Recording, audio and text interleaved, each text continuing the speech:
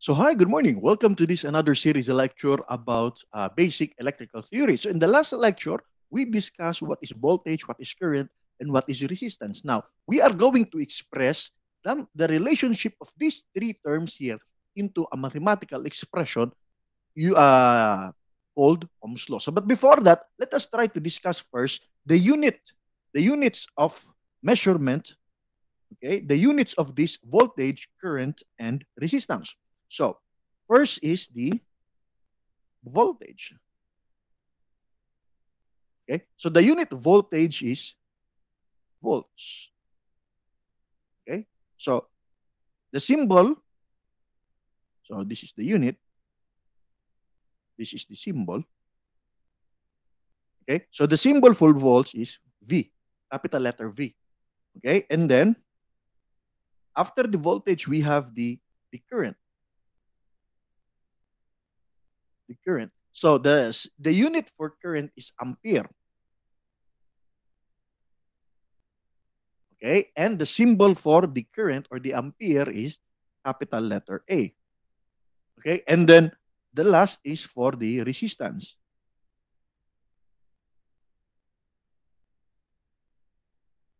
Okay, so the resistance, the unit of resistance is ohms. Okay, and then the symbol for the ohms is an omega. Okay, so these are the common terms that we are going to use in this particular video, but we have to add another term here, so which is the power or the electrical power. The electrical power here, the symbol for the unit of power is watt.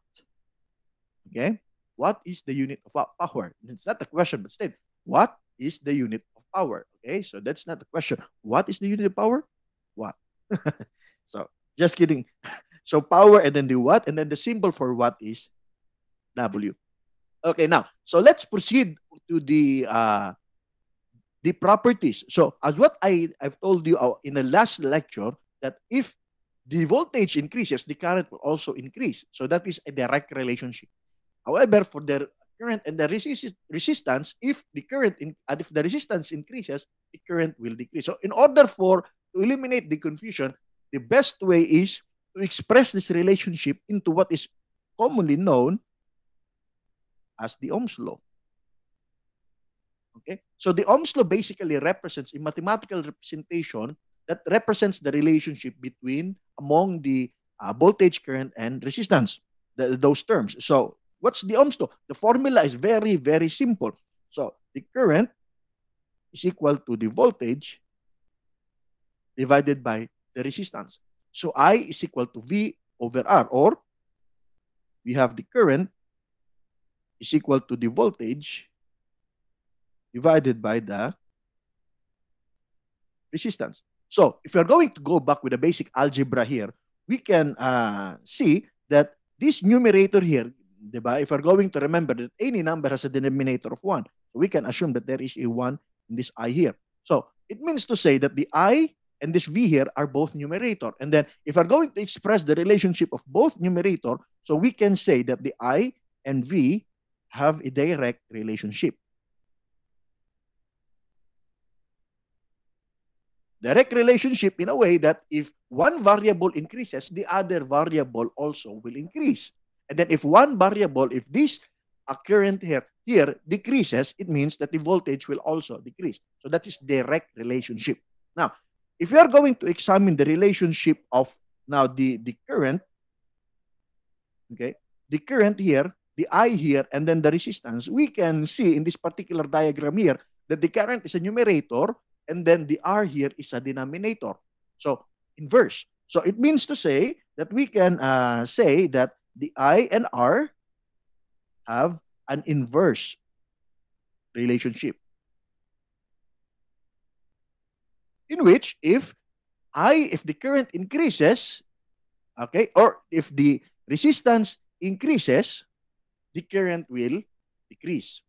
If the resistance decreases, the current will increase. So uh, that's the basic idea here. Now, let's try to solve some simple problems. Although in the next succeeding lectures, we are going to solve all the problems. Okay, take note, all the problem solving that will come out in the written assessment. We are going to solve all of this. okay, ahead of time. Okay, and then during when you will be taking your written assessment, so it will be easier for you. It's much easier for you to solve all those problems. Take note that you are only given 70 minutes to answer the 70 questions for your written assessment. Okay, so yeah. So let's proceed with some simple problems here to solve some problems about the Ohm's law, the voltage, current, and resistance. Now, let's try to have some problem here. Let's say if we're going to draw this one, let's say the very common symbol here is this is a DC source. Okay, DC source in a way because there is a polarity, a positive and a negative sign. Okay, if this is an AC source, the AC source is just like this one here. Okay, so that symbol here, the wave symbol there is a sinusoidal symbol. It means that is an alternating current. Okay, so but in this particular case here, let's solve some problem here. Okay, so just get your calculator. Okay, take note when you will be taking the exam, it will be better if you have a separate calculator for you to have to make our lives easier. Okay, so let me use the calculator inside this. I have some calculator here. Wait.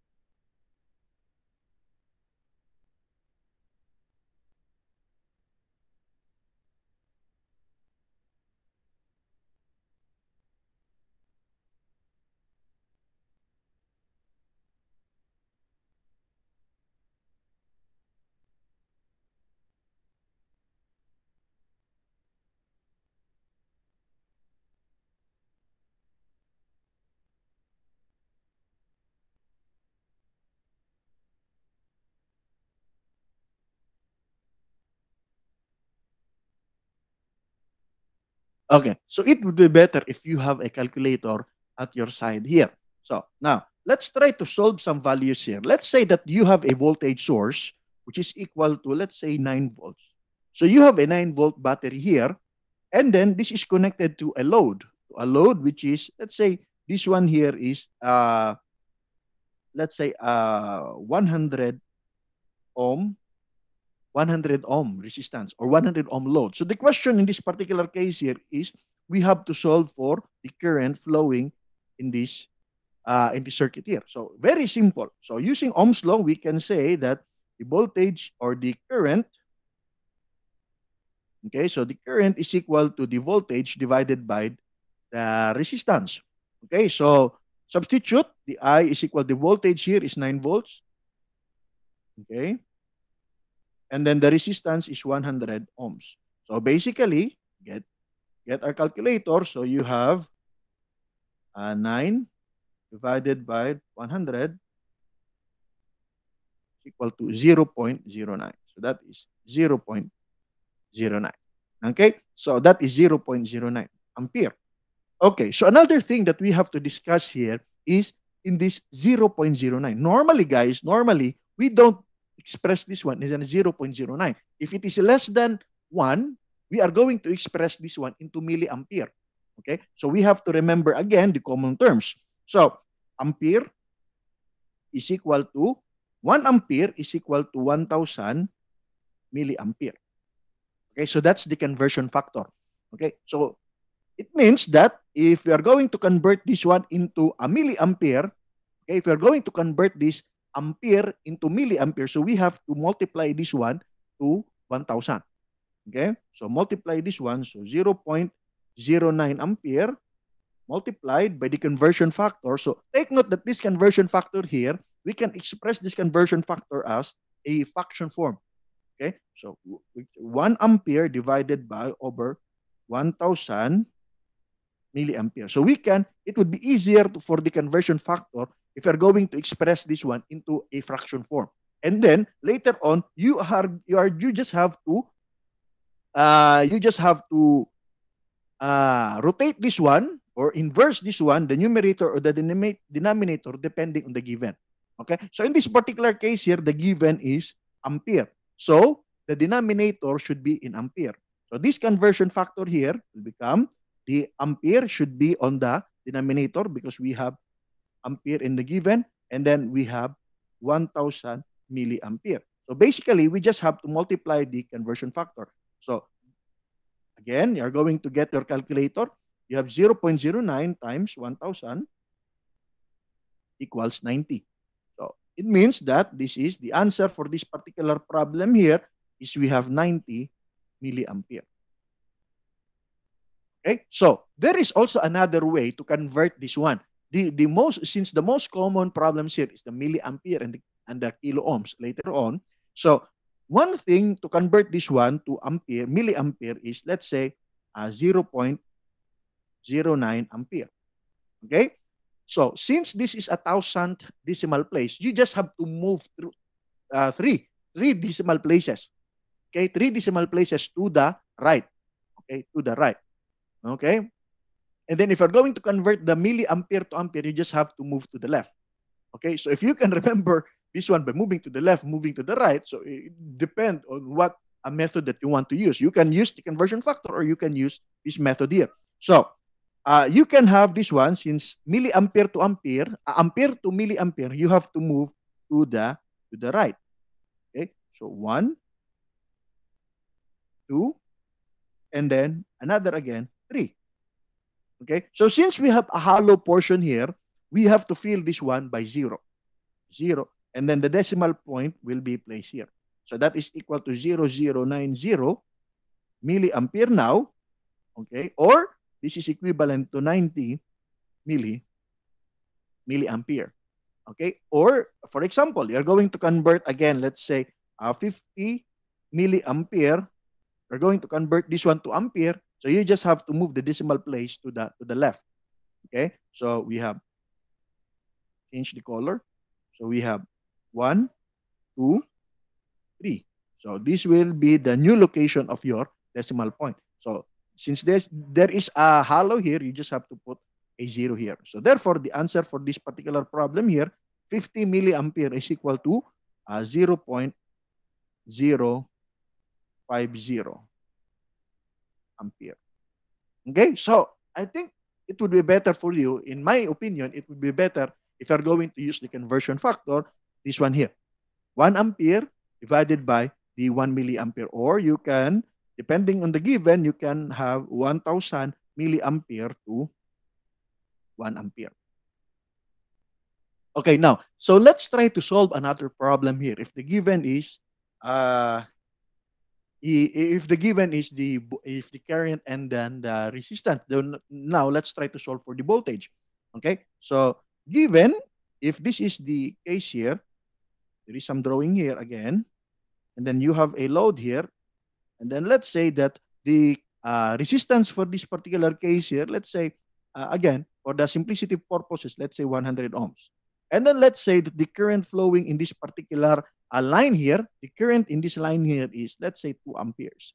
So the question is, what is the voltage of this particular circuit? So very simple. If you're going to check the formula for the Ohm's law, the current is equal to the voltage divided by the resistance. Now, so if you're going to solve for the voltage here, so you just have to cross multiply the current and then the resistance. So that is equal to, so the IR is equal to V. Or rearranging this one, we have the voltage is equal to the current times the resistance. So substitute the value, the current is equal to 2 ampere, and then the resistance is equal to 100 ampere ohms. So it means this is 2 times 100, so this is 200 volts. In this particular case here, the answer is 200 volts. So now let's try to solve again. What if the resistance is the unknown? Okay, so let's solve another problem here. So let's say the voltage is equal to, let's say, 20 volts. Okay, and then let's say the current flowing through that particular circuit is, let's say, 5 amperes. Okay, so now let's try to solve for the resistance. So what is the value of the resistance? So using the formula, I is equal to V over R. Okay, so since the unknown here is this R here, so you just have to cross multiply that one, and then the I, you just have to put it downwards. So it means that the R now is equal to the voltage divided by the current. As simple as that. Okay? So, the voltage in this particular case here is 20 volts divided by the current is 5 amperes. So, this is 20 divided by 5. So, that is 4, or the unit of the resistance is ohms. So, the answer for this case here is 4 ohms. Okay. So, to remember again the formula, sir, what formula are we going to use? I is equal to V over R, V is equal to IR. So, we can also use this pi table here. Okay, depending on what you want to use. Okay, so in this particular case here, this is the VI at. So as simple as that. So if you're going to solve, if you're going to find the voltage in this particular case here, just highlight this one, or you just can put your finger in this particular V here, and then you can see that the formula is multiply the current and then the resistance. Okay, so if you are going to find the current, the I, just put your hand in that particular I here, and then what you can see that the formula is equal to the voltage divided by the resistance. And then at the same time, if you're going to solve for the R, just put your hands in or finger in this R here, okay? And then you can see that the formula to solve for the R is equal to the voltage divided by the current. So as simple as that. Okay, so in the next lecture, we are going to solve for the power. Okay, so see you on the next lecture.